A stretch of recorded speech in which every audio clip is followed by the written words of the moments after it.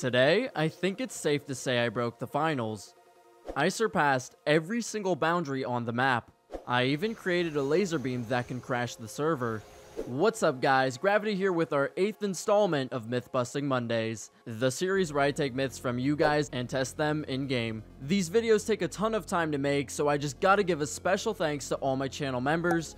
You guys make this type of content possible. Thank you. Now kick back and grab some popcorn. We got a crazy episode ahead. Starting off with a nuclear myth, we got Mr. Pig saying, "You can get outside the new map and walk freely." Surpassing boundaries is not something we're new to. I knew with enough testing we could pull this off on Sys Horizon. There's multiple areas with these open plains beyond the barrier that immediately looked perfect for this. By using a gateway, it's actually incredibly easy to get through the barrier along the perimeter. However, we could not make it far before the game teleported us back into the map. It seems the developers implemented some sort of safety guard to prevent this type of exploit. We were able to get outside the map in multiple locations, but each time we either fell through the floor or rubber banded back to our starting point. It's worth noting, as of the most recent patch, there's a new weird mechanic when you fall off the map. Even if you're standing perfectly still on something like goo, the game will teleport you into the death zone somewhere else on the map. I'm wondering if maybe this is related to what's happening on Sys Horizon and thinking this could possibly change in an upcoming patch. This will have to be one we continue to test in the future, but for now we're calling this myth busted.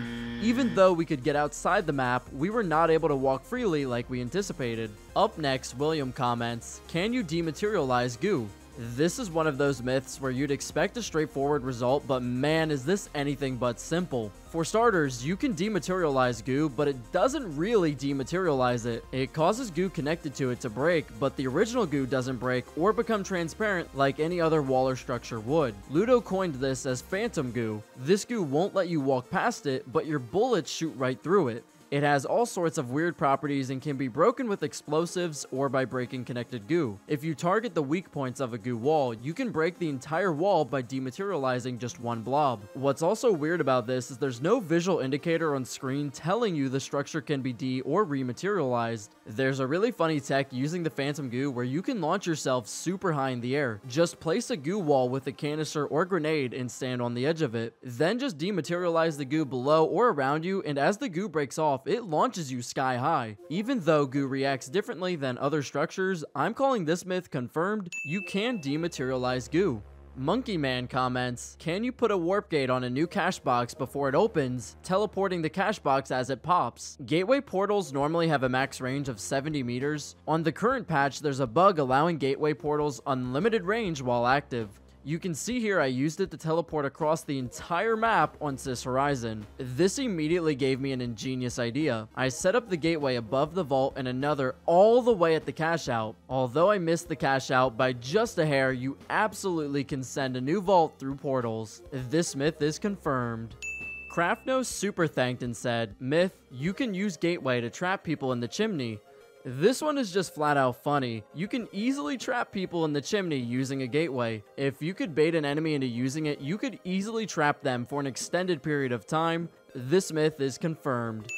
Burb's myth is, "You can dematerialize cache boxes." I tried this with open cache boxes and vaults before they're activated. Neither garnered us any luck. This probably would have been way too overpowered, but it was worth a shot. This myth is busted. I want to thank Trey in the comments from my last video. I thought the dematerializer couldn't be used to trap teammates in walls. He showed me this spot on Las Vegas where this actually does work. I thought it was funny and worth mentioning in today's episode. We got another nuclear myth from Speedy. If you create an infinite loop with 2 gateways, would a projectile or cache box keep on getting faster and faster? This is one of those myths where before I even got to test it, the game crumbled like a cookie. I went to throw an object in the portal, and before I could, this bug happened. It spams a laser beam effect that makes your eyes and ears bleed a little. Of course, I immediately went into investigation mode. Naturally, we created a triangle with our portals to see what would happen. This amplified the bug to hilarious proportions. For whatever reason, we decided to try this on the highest scale possible. We went to Monaco and created a giant triangle loop for our portals. What happened next is absolutely jaw-dropping. What? What? I think we just broke the game. What? There's actually no way. There's no way.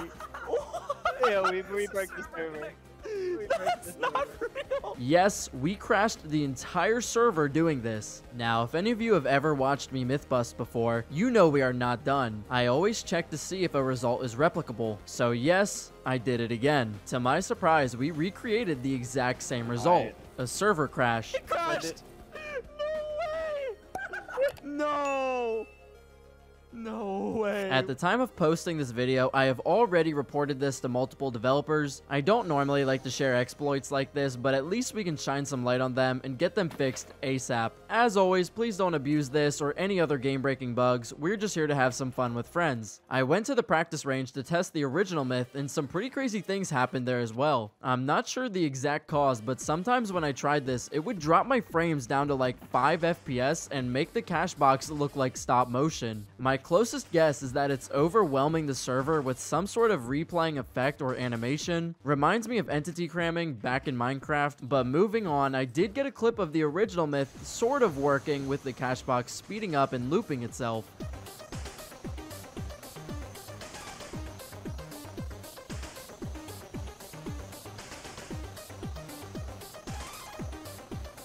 Although this myth got out of hand fast, I'm calling this one confirmed. You can speed up objects by having them loop through gateway portals, just please don't exploit this. Our next myth is from user who says, can anti-gravity lift another anti-gravity and stack? This is a straightforward one. Placing them on top of or beside each other doesn't have any effect. I also tried placing one on a floor below one, and that didn't affect them either. It would be really cool if you could stack these to get higher, but this myth is busted. Anti-gravity cubes do not lift each other or stack. We got another myth about the anti-gravity cube from Soldier. Can you lift the whole crane when detached with the anti-gravity cube?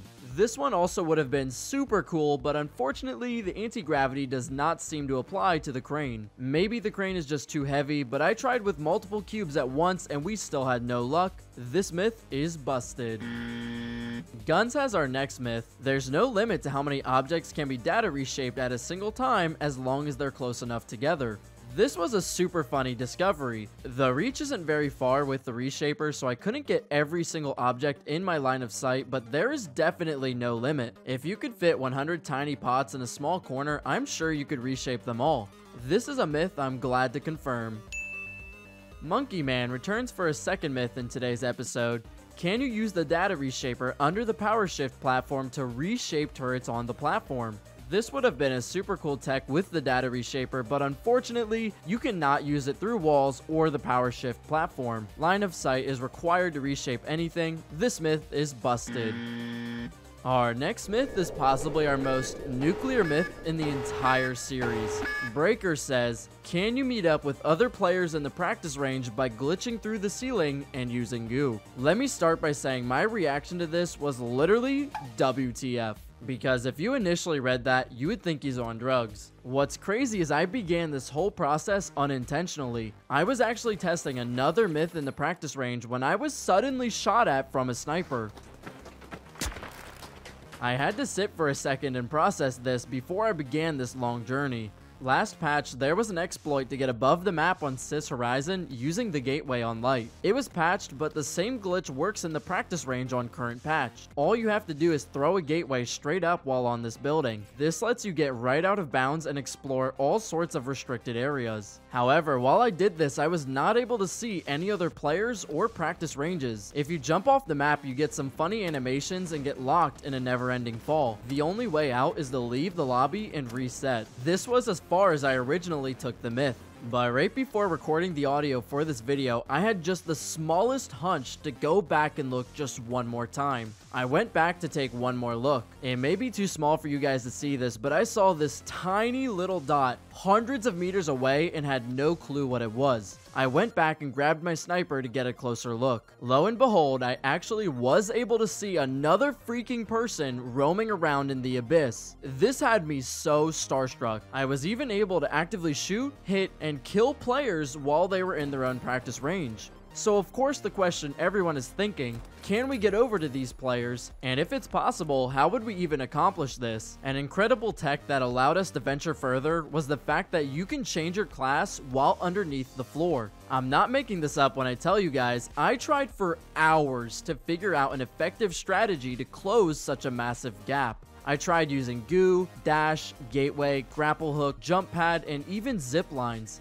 Nothing got me close enough to even see another practice range. I then thought to myself, I can't make it far enough using goo, but maybe if the other player in their practice range made a goo bridge, we could meet in the middle. But then another obstacle arose. How was I supposed to communicate with the other player across the server to make a goo bridge with me? Or if I'm to get a friend to help, how am I supposed to get my friend to be in the exact spot I need him? There's probably hundreds of players in the server and they all spawn randomly across thousands of meters. I tried for another hour to queue with my bud Vinny and we could not find each other no matter what we tried. He ran around his map with a giant mesh shield up and I looked with a sniper. We tried changing our server, enabling and disabling crossplay, and moving all around the map with no luck. Yet again, I was just about ready to move on and make the video without progressing any further. But I wouldn't be GravityDrop and this wouldn't be Myth-Busting Monday if we gave up here. I came too far to stop now. Mr. Pig joined us to help. We all were queuing and trying to find each other. After relentless attempts, I was screaming with excitement when I finally found Mr. Pig across the server. Mr. Pig discovered if one of us walked above the shooting range and the other near the practice range spawn point, we were closest to each other and within recognizable distance. The next hurdle was meeting up. We decided to use a tech with the barricade mixed with goo. Goo can only connect 14 blobs before breaking, but if you place a barricade on your 14th blob, you can reset this number and continue adding to the chain. Even with this method, you have less than 90 seconds before your goo bridge comes crumbling. So we began gooing in an attempt to meet up, and man, did we get so close on our first try. Panicking that our goo bridges were about to crumble, Pig threw a goo grenade to finish the bridge, but he hit my goo chain by accident and sent the entire bridge crumbling. No, it's falling! No! No! No! We were so close! I was devastated as I thought it would take us hours before we'd run into each other again. Remember, I cannot respawn once I fall. I have to leave and rejoin a new server in order to come back, so every fail means we start all over. Thankfully, we queued together and managed to get similar arena spawn points as before. We tried again and actually met in the middle. So of course I rushed to his practice range out of excitement, but a crazy realization hit. Even when I was standing on top of his arena, I still could not see it. Of course, we had to get me inside to see if this was indeed the case. Pig had to use multiple gateways and guide me underneath, then back into his practice range. Even though it doesn't look like it, I was able to make it all the way into Pig's practice range. This is the buggiest myth of the series. Sprinting, jumping, and crouching don't exactly work. The only things I could do were take his zip lines, shoot him, place goo, and climb on it. But to give you guys a better perspective of what's happening and what it looks like, we restarted but had Pig come to my side this time. Using the same method, I was able to guide him all the way into my own personal practice range. Man, this still has me speechless. How on earth did we get to this point in myth busting? To pull all of this off, we needed to use multiple techs. We needed to queue into each other's server, find the ideal spot to locate each other, change our class and loadout while underneath the map, use gateway to breach barriers, and use the barricade tech to pull this off. If any of these were patched or didn't work, this wouldn't be possible. Saying this is a nuclear myth is an understatement. We need a new word for a myth this insane. It literally required the stars to align. Unfortunately, while in my practice range, Pig could not see or interact with much. He was able to navigate around using goo, but that's about all he could do. Even if he shot the bots, they took no damage. When he died to a bot himself, he respawned back at his practice range and had some weird audio bugs. But man, I don't care if we couldn't do anything, I am just so proud we pulled this off. This is by far the coolest myth in all of Myth Busting Mondays. I'm sure we won't have long before this gets patched. Embark, please don't patch this. So I'm glad I got a chance to soak up some fun. This myth was magically confirmed. You can meet up with other players in their own practice range. Man, what a crazy episode. I know that last myth was super long. I just had to share that journey with you guys. Please subscribe if you enjoyed. I'll catch y'all in the next one.